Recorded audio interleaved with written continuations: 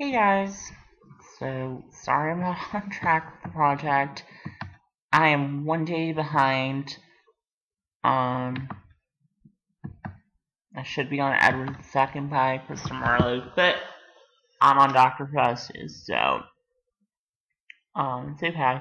So let's talk about Marlowe. Interesting guy. He was baptized in 1564. Whether he was born that year, 1563, is unknown. Um, but most likely in 1564. Um, and he greatly influenced Shakespeare. Um, they were born the same year, but Marlowe started writing for Shakespeare.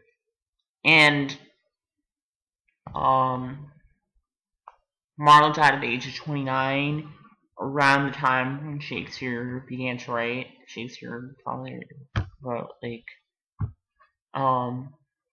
started writing around 1590, 1589. And I'll get to his death in a sec. But he was born to a shoemaker. Um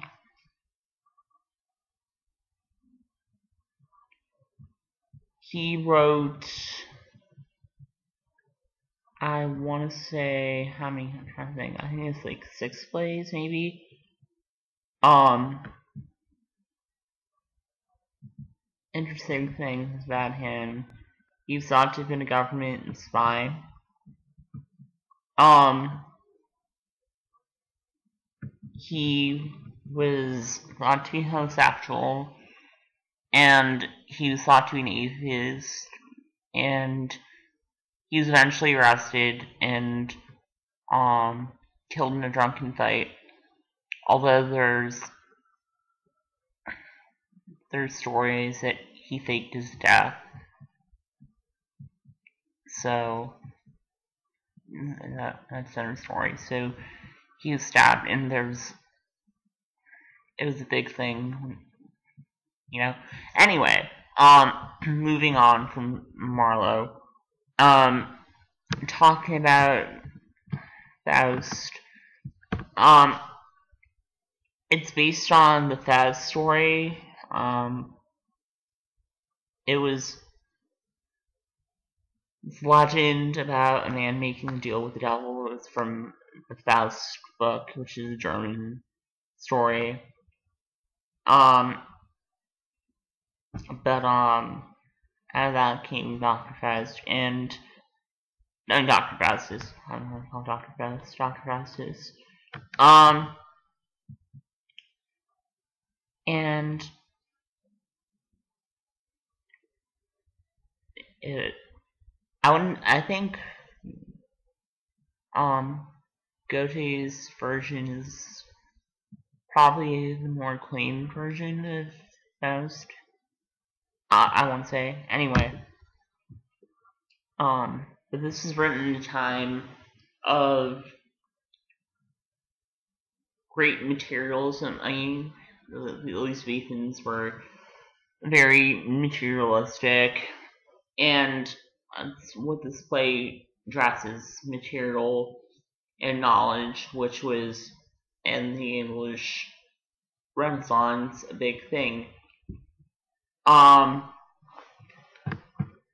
Now this play was first performed in 1594, and then 1602.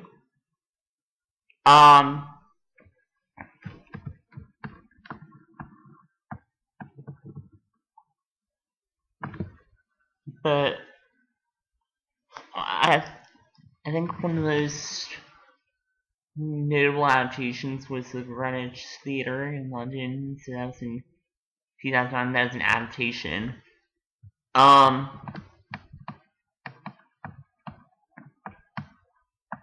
Yeah.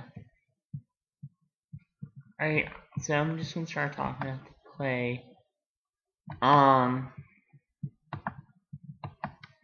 So Valdez Valdez and Cornelius visit Faustus. Then later on, the scholars search for him. And Faustus talks to Mephistopheles, the devil, and some devils are conjured late right after. And then Faustus makes the deal with Mephistopheles, selling his soul for Mephistopheles being his servant. Two servants, Robin and Rafe, steal some of Faustus' books to conjure women. And Faustus learns he's damned. Later on, he goes to Rome. He appears as a spirit and haunts some friars and popes. Robin and Rafe are discovered and punished by Mephistopheles.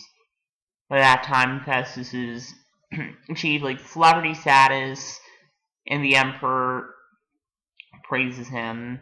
And then Faustus tricks the horse courser, and Mephistopheles please the Duke and Duchess. And as Faust's life draws to near, he thinks about repenting, ultimately asks for a woman. In the end, when his life is being taken away, he tries to save himself, but fails big time. So, the major characters in this play: Faustus, Mephistopheles, Wagner, or Wagner. I don't know, because this is, well, it comes from German, and they are in Germany, so it would be Wagner, Robin and Rafe, and the Angels. This play addresses Calvinism, Freudian themes. I guess the main analysis of this is trading in salvation for wisdom and wealth. I'd say it's kind of short, tragic ending.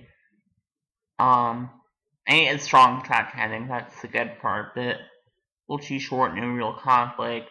That's just not developed enough.